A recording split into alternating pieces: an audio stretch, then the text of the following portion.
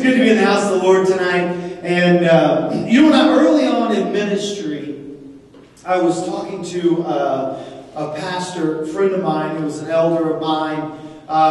He had been in the ministry. At that time, I had probably been in the ministry less than 5 years, and he had been in the ministry probably 40 plus.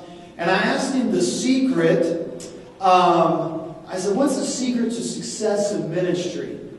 And he said, well, that's simple. He said, you just need to love people, and then love them some more, and then love them some more. And then he said, when you think you've loved them all that you can, he said, then what do you know what you got to do?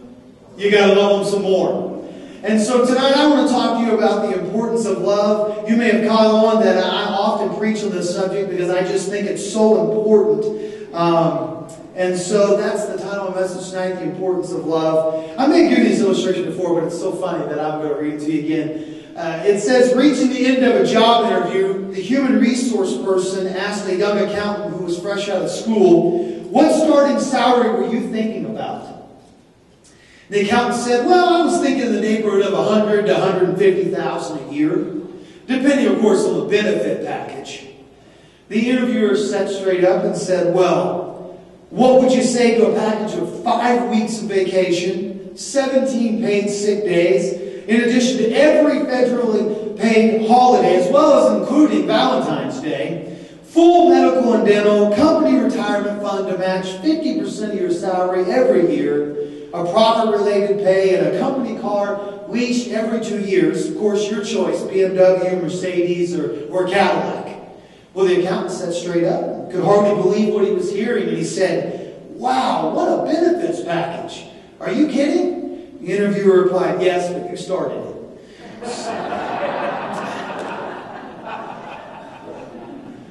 So tonight I want to talk to you a little about the benefits. I want to start out by talking about the benefits of love.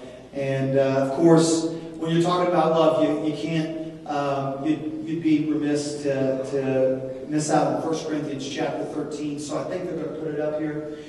And there's no way I'm reading that, so I'll read it from my Bible here.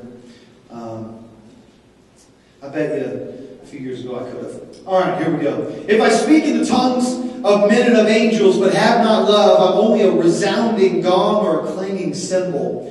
And if I have the gift of prophecy and can fathom all mysteries and all knowledge, and if I have the faith that can move mountains, but have not love, I am nothing.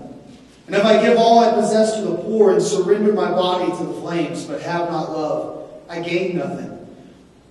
For love is patient, and love is kind. It does not envy, it does not boast, it is not proud. It is not rude, it is not self-seeking. It is not easily angered, it keeps no record of wrongs. Love does not delight in evil, but rejoices with the truth. It always protects, always trusts, always hopes, always perseveres. It's a popular saying, I know I've said this before in speaking to you, but it says people don't care how much you know until they know how much you care. And tonight, I think that it is typified in 1 Corinthians chapter 13, those first few verses, where it says, if I had the gift of prophecy and I could fathom all mysteries and all knowledge, and if I had the faith that could move mountains, but I had not love, it says that we are nothing if it's without love. As a matter of fact, it says, if I give all I possess to the poor and surrender my body to the flames, Pastor, that's quite a bit of that's quite an act. But it says, but if we have nothing, if we have not love, we gain nothing.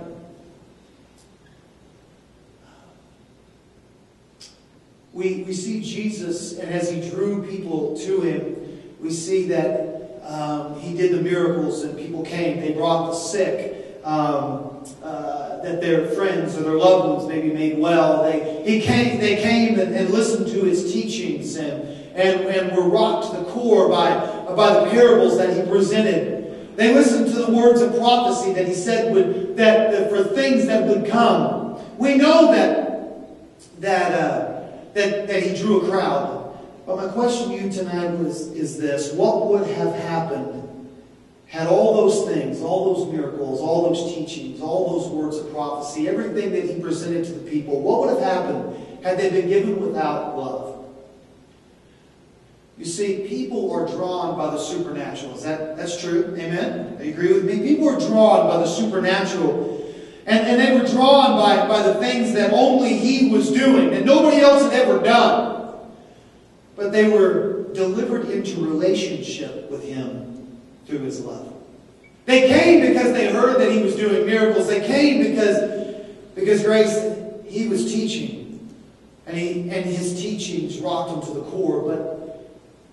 But in the end, they came in relationship with Him. They were drawn and they came to embrace His message. And the early church was birthed because of the love in which saturated everything that He did.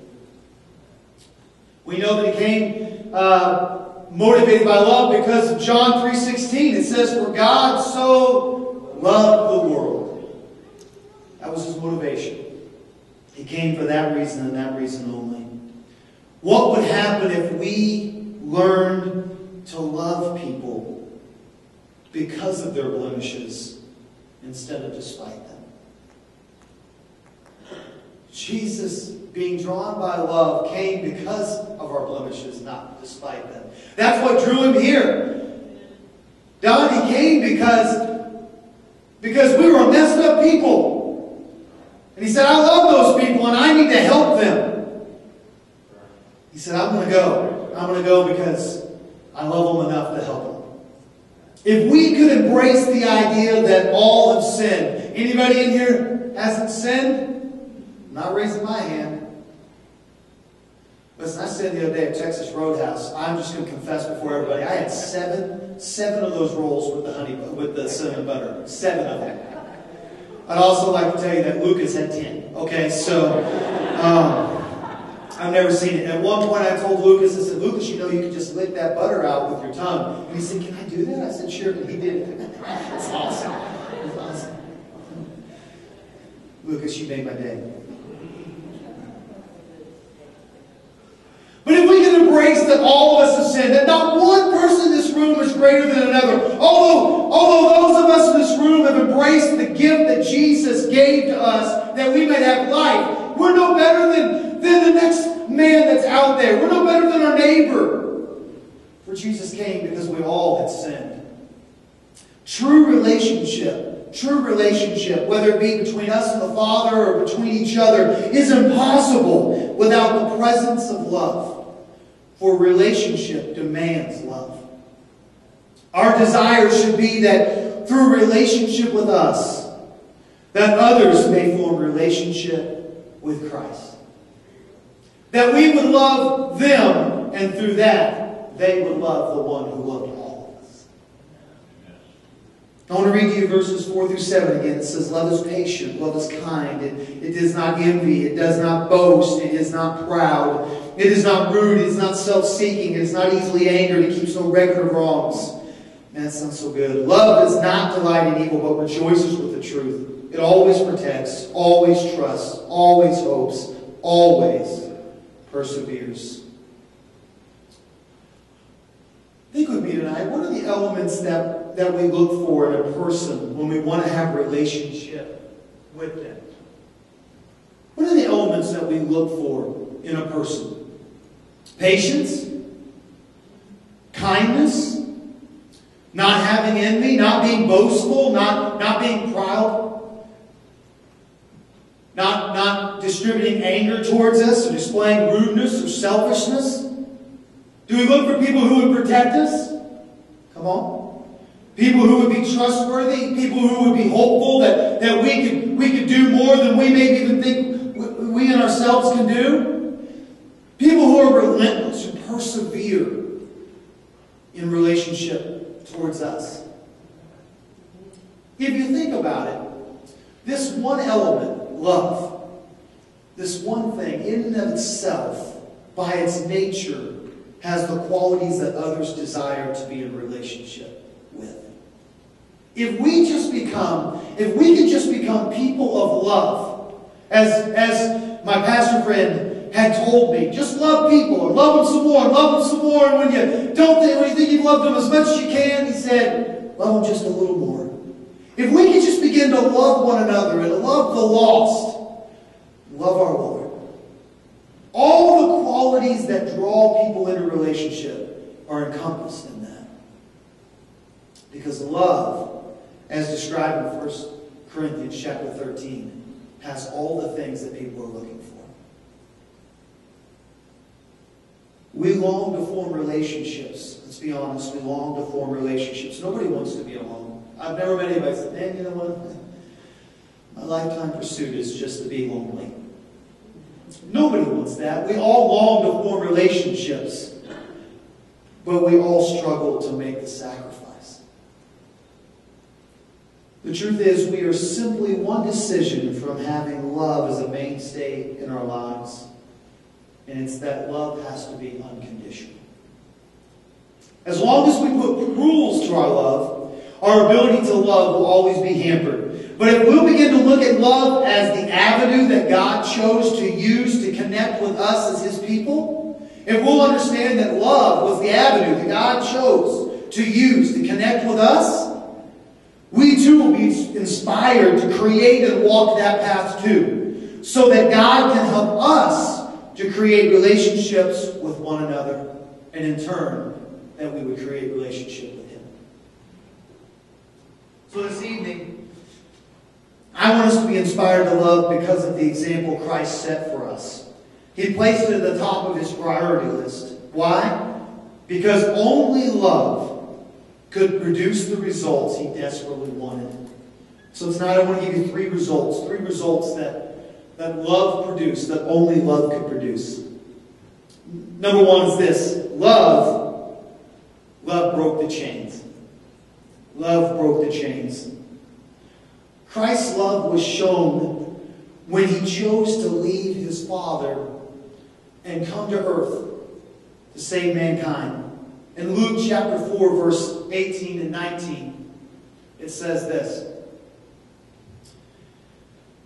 It says, the Spirit of the Lord is on me, because He has anointed me to preach the good news to the poor. He has sent me to proclaim freedom for the prisoner and recover the sight for the blind, to release the oppressed, and to proclaim the year of the Lord's favor. This is Jesus speaking. It's in the red. It's in the red. You need to understand that in Luke chapter 4, verse 18 and 19, Jesus makes it very clear what He has come to earth to do. He's come to preach the good news, to proclaim freedom for the prisoner, to bring healing to the sick, to release the oppressed. He came that His love would break the chains of mankind. Amen? Amen? Story goes, there was two young boys whose dad was a police officer, and they got to messing with this extra pair of handcuffs. And they decided to handcuff each other, so they put one handcuff on one and one handcuff on the other. And that was fun for a while. They were playing with it, and they were dragging each other around. And then it was time to be done playing with it. And they looked in the same drawer, the nightstand, where they had gotten the handcuffs, but there was no key. So they began to try to get those things off and wiggle. They thought maybe we didn't put it too tight, we can wiggle our way out. No, that was no good. They began to look at every drawer they could think of. They were hurrying around trying before they got caught that they had locked themselves in these handcuffs, but no such luck. No key to be found. So finally, they had to call their father and admit what they had done, that they had been playing and got themselves all chained up, all handcuffed. So he brings home the key and he releases the boys, and of course, they get the talk. Not to be messing with things they shouldn't be messing with. But tonight, it wasn't that long ago that many of us got ourselves handcuffed. It's not that long ago that while we were handcuffed, maybe some of us even enjoyed it for a while. We didn't realize we were really that handcuffed. We didn't realize we were that constricted, you know. For a while, we were like, hey, this is fun. But there came a point where we wanted out. There came a point where we wanted the chain off. There came a point where we decided, this isn't what I want anymore. But we couldn't get out. Oh, we tried, didn't we? We tried everything. We tried to wiggle out and try to find escape, and tried to find something within our own abilities that would help. But here's the problem. We lacked the key. We lacked the resource to set ourselves free. Handcuffed by our own sin, by our own choices. We stuck ourselves in there, but we couldn't get ourselves out. And eventually, thankfully, realized there was only one option left. Pastor, there came that moment in your life, there came that moment in my life, what we call the Father. We got down on our knees at an altar. We got down on our knees beside the bed. We got on our knees or knelt our head with a friend. I don't know what it was for you, but you called the Father.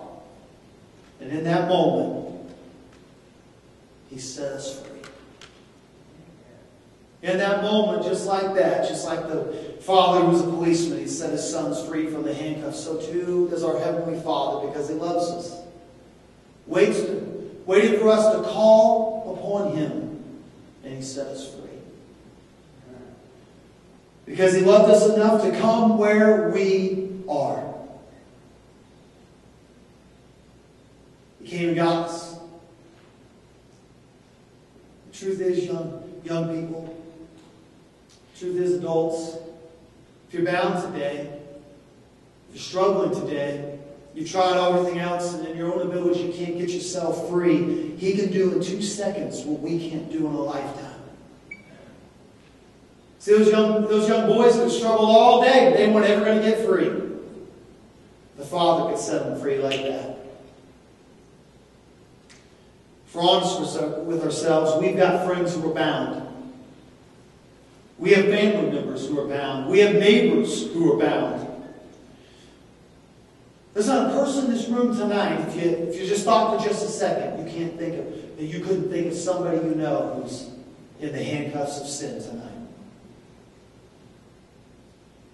And you know it's true. They're trying as hard as they can to get themselves out of it. They're trying hard to try to figure out a way. Or maybe they're in the midst of enjoying it right now. They don't know yet. They don't know. They're stuck. We're surrounded by people here in Noble and the surrounding community who are bound and oppressed. But because Jesus chose to love first, He can set the captive free. He can break the chains. The reason Christ's love is so important is because it enables the captive to be set free. What could God do through us if we allow love to be our first emotion in our lives? If we allow love to motivate and to differentiate the decisions that we make day to day.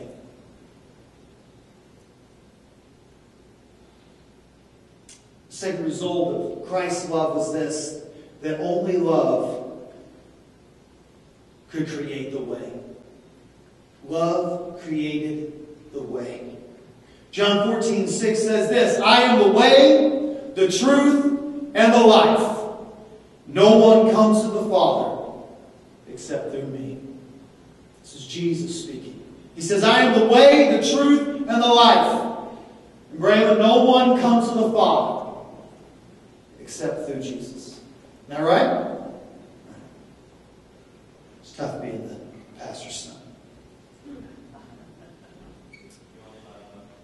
In the Old Testament, we all know that a lamb was sacrificed for the sins of the people.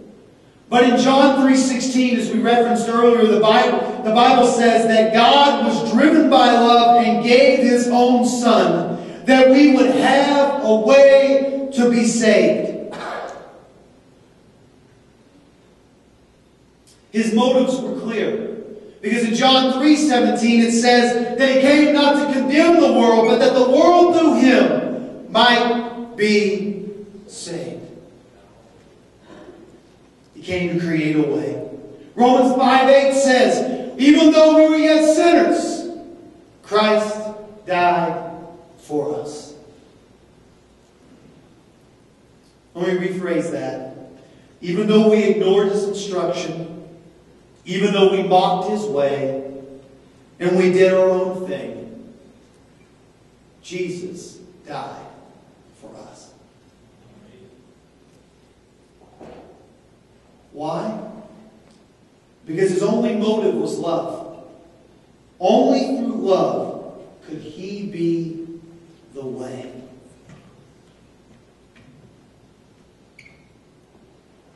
And I challenge you tonight, only through unconditional love can we be used of God to provide direction for others to the way.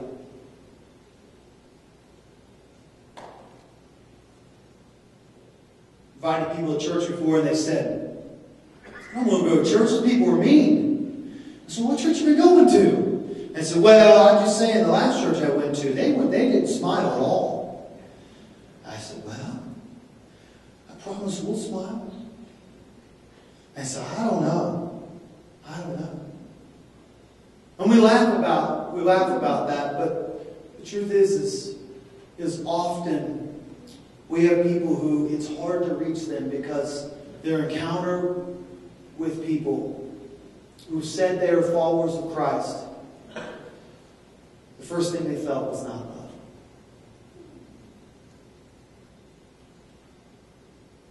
What happens in this building may draw them. They may say, man, I gotta go check that out. I heard that Pastor Steve Lance. I heard he breaks it down. I heard he tells funny stories.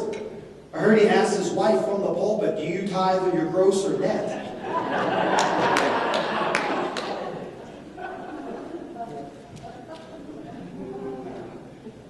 My side hurt. I was laughing so hard. I said, oh, no, he didn't. They'll come because they want to check us out, but they will stay because they feel the love of God's people. We've got to get to the point, and I'm working on it too. I've got to get to the point where my love is unconditional. I don't have the rules. Well, God, I know you want to reach people, but there's a couple of stipulations. How many of you know the world's not getting easier to love? They're not getting less combative. They're not getting less confrontational. They're not necessarily having a love fest with the church either. And yet that's still not an excuse. As we talked about, Romans 5:8. Even though we were sinners, Christ died for us. And even though we are surrounded by sinful people doing sinful things with some very hateful intentions, if we will lead with love, Scripture says love never fails. Challenge us that through our unconditional love that we can be used by God to provide direction for others to the way. Thirdly, the third result that only love can create is this, that love produced intimacy with His creation. You see, God wants more than a casual relationship with you. You know, those ones where, that's that guy that maybe works in your building. You don't even know his name. You just wave to him. Everything. That's not what God wants. God doesn't want kind of a flyby, God doesn't want a once a week or twice a month or 3 times a year conversation.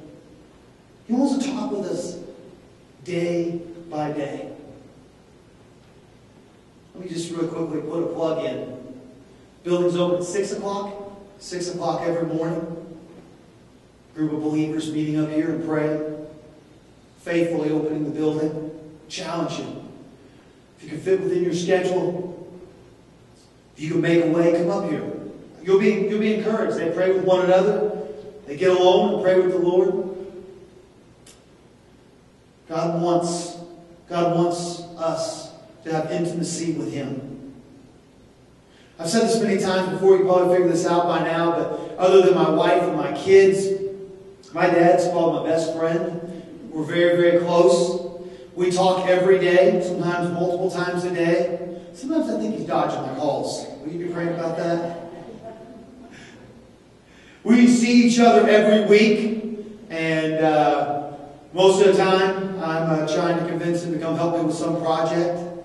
Once again, that may be the reason for the dodging of the calls. But we talk every day. We see each other every week.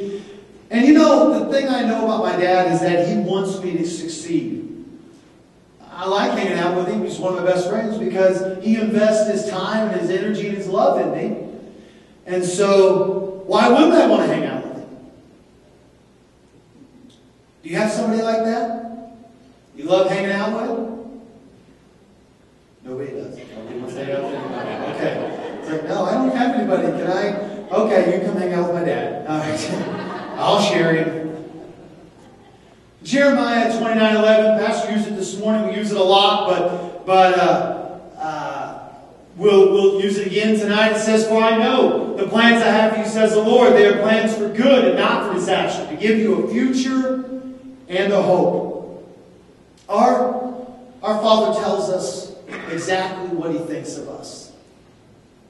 He didn't say, my thoughts, my plans is that we kind of get to know each other. No, He says, I have plans for you. Not for you to have a disastrous result, but that you would have a hope and a future. How many of you know that God's plan is so intricate that it can't be carried out with an occasional conversation? It can't be carried out with a casual encounter. Brother Ben, could you imagine trying to carry out the call that God placed upon your life as a missionary in Africa, talking to Him just every once in a while? There's no way. I know, because I've heard the many stories, and because I've spent some time with Brother Ben listening and knowing the legacy that he laid there in Africa. And can I tell you something? He'll be the first one to tell you it's not because he's the greatest of mankind that the success began not in front of a multitude of people, but on his face before the Lord in the morning. When you're in Africa, you don't walk outside. You don't start the day, because you never know what you're going to encounter until you've got the covering of the Lord. Isn't that true, Brother Ben? Amen. I'm going to tell you something. Same should go for all of us. Don't start your day. Don't get out there in the middle of the encounter of co-workers, loved ones, and friends, maybe a few enemies, until you've been covered in the presence of the Lord with the wisdom of the Holy Spirit. God's love created and produced an intimacy that we could have with Him. No longer do we need a middleman. The old covenant required that a priest would make sacrifice for your sins, but when Christ died on the cross, you and I, none of us in this room, no longer did we need a middleman. Jesus created a new covenant, one in which we can be in His presence and talk to Him, listen to me, face to face. You don't need Pastor Steve, you don't need Pastor Phil to mediate for you. Every one of you can go into the war room. I mean, you see the movie. Every one of you can go into the prayer closet and meet God face to face, just as intimate as Pastor and I can. Jesus knew the only way to be intimate with His creation was to be the sacrifice, to be the lamb, and to begin a new covenant. That plan could only be completed if it was driven by love. 1 John 4:19 says, "We love because He first loved us." His love created an example of intimacy in relationship, walking day by day, side by side. It created an example of that we should strive to emulate with one another. To begin to say, you know what, as the Scripture says, as iron sharpens iron, so does one man sharpen another. When we challenge you tonight, this evening in my notes, but when we challenge you tonight, do not walk the path of salvation by yourself. Do not walk this by yourself. Men, find other men that will sharpen you and challenge you and keep you accountable. Women, find other women that will sharpen you and challenge you and keep you accountable. That will lift you up. For when some are weak, others are strong. When others are weak, others will be strong. You will lift one another up.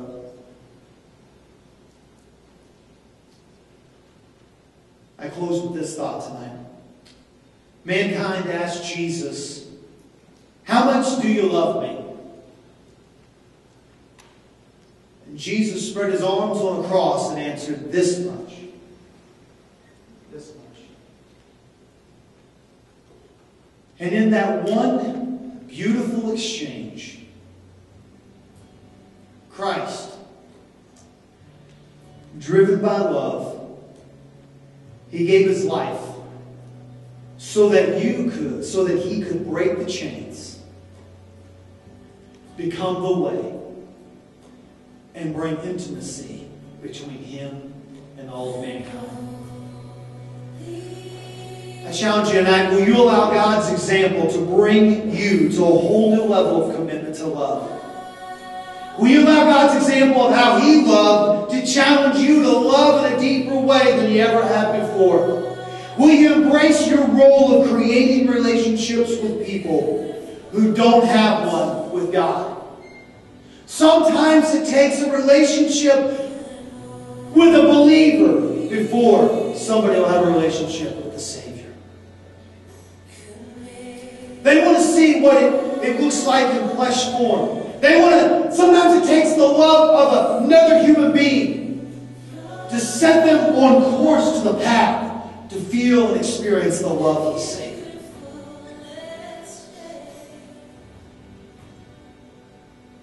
Are you in this room tonight and you have chains that need to be broken? Because God and his love has already created a way for the chains to be broken. Do you need to find a way again? Do you need to find your way back? Because God's love created the way. And lastly, do you need to become more intimate with God? Maybe it's been sporadic, but God's love created a way for you to become intimate day by day, hour by hour, moment by moment with the Creator of the universe, the one who breathed life into you. In that moment when Jesus laid his life upon a cross, there was a beautiful exchange. He gave his life so that your chains could be broken. He gave his life so that you could feel the love of a Father intimately. He gave his life so that there would be a way.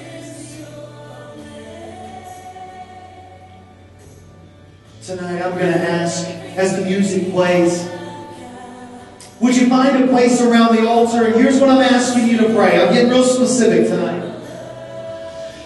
I want you to be down here tonight and either be praying, God, help me to love like I've never loved before.